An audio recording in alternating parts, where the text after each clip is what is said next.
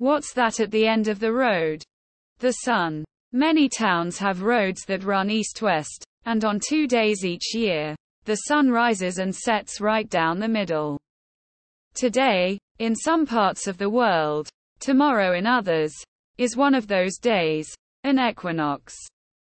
Not only is this a day of equal night, aequus, nox, and daytime, but also a day when the sun rises precisely to the east and sets due west.